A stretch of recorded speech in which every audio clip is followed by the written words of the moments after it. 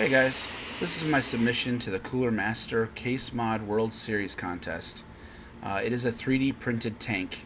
It was printed literally from the ground up. It has moving parts, both the turret and the tracks all move. There's actually 100 pieces of track on each side of the tank. I'm going to demonstrate here how you can turn it into or plug it in as a computer. It's fairly simple to do. You basically take the back cover off. Once you have the back cover off, you grab your cables, plug them in, DVI, there's actually eight USB cords there, power, network, audio cables, all of that's there, and it's very easy to plug in.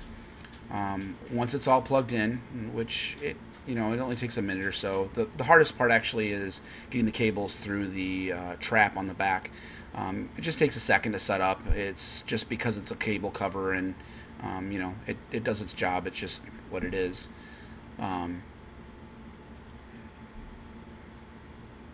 But once it's all set up, turn it on, and once it's turned on, the computer boots up, goes into Windows, just like any other computer at that point. It's very simple to use. A couple things do go on the tank as this is happening. The power that the computer has actually charges the battery in the turret, which keeps the webcam working, and also the power from the power supply charges the batteries in the tank, so the tank can be driven around. It takes a couple hours to charge, but you get 15-20 minutes of driving around on it, and it's got to be one of the coolest computers that I have ever played with. Definitely the coolest computer I've ever built. I'm very happy with it. The controller that's right there in the center of the screen, that's the controller I use to control the tank. It has a NVIDIA Shield tablet on it. Underneath the covers, where at the front of the tank, are the power buttons. One of them turns the actual RC part on and off. The other part turns the power of the computer on and off. As you can watch here, the computer itself is plenty powerful enough to do anything that you'd want to do. It has a 4770K processor in it. It has 8 gigs of RAM. It's got a 256 gig SSD hard drive, and it has a 750 Ti super clocked EVGA video card. It's also running a 550 watt Cooler Master power supply, and actually, to keep the whole thing cool, I have a 120 millimeter Cooler Master fan, which more than does the job at pulling all the hot air out of the case and blowing it out the front. I'm going to load up World of Tanks here.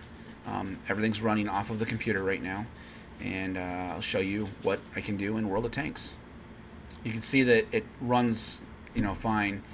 It does take a second to load, but that's not because of the computer, obviously. That's just the game if you're familiar with it. The tank actually moves very easily with the mouse. The 750 Ti is a fairly good card. Obviously not top of the line, but it definitely does this without a problem. I can load up games, I can play games, and in this actual picture or video here, you're actually seeing the Tiger 1 tank being run from the Tiger 1 tank, which I thought was just one of the coolest things about this.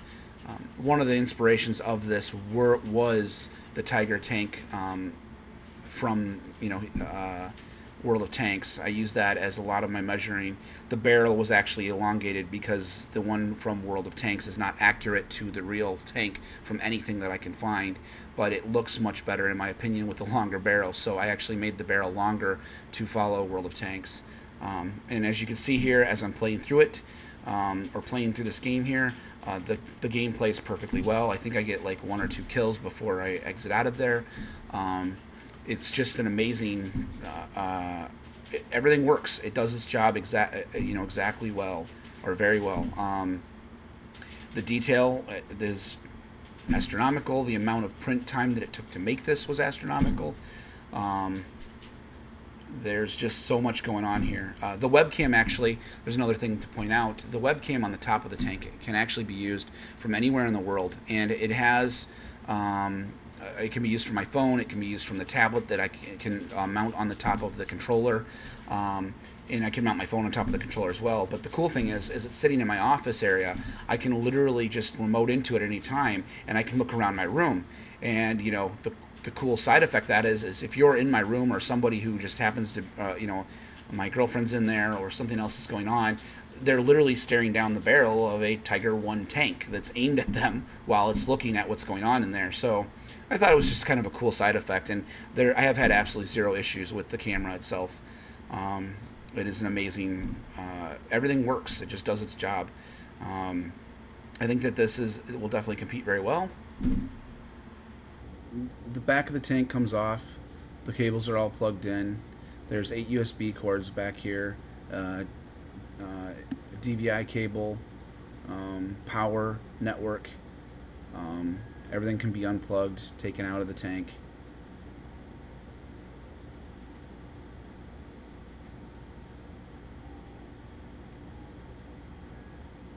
Put that off to the side. The turret comes off the top of the tank. There's actually 3 covers inside the turret. There's a Wi-Fi PTZ camera and a battery in there. The battery charges off of USB off the computer. The PTZ camera can move it left and right and up and down. The wireless antenna is right there. The top of the turret comes off the tank. Under the turret, there are 3 windows. Underneath the windows, you will find the video card. Under the video card is the motherboard.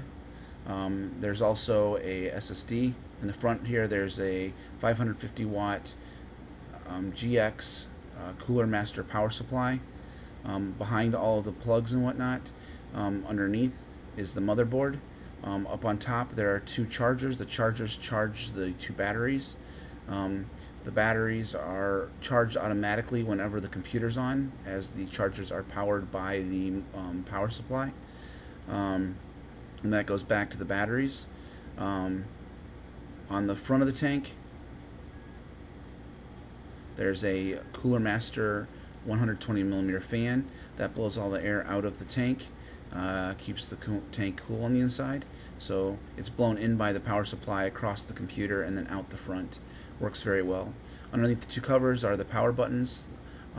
This one turns the computer on. This one turns the RC part of the computer, or RC part of the tank on. Underneath the front of the computer, there's the transmission, the motors, the gears, the wiring that covers the rest of the RC components, and right there is the LED light that turns on when you turn the computer on and off. And that's pretty much the whole tank. I hope you guys enjoyed this as much as I enjoyed building it, and good luck to everyone inside the contest.